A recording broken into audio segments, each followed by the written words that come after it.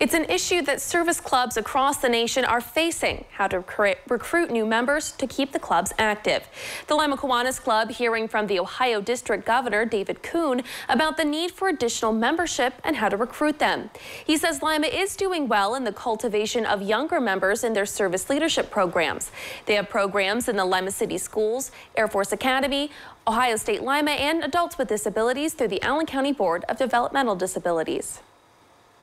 We have a lot of past governors that live throughout different parts of the state, and they need to help me and my team start boosting and building these clubs and making them more viable so we can help the communities grow and have what Lima has here, because this is phenomenal.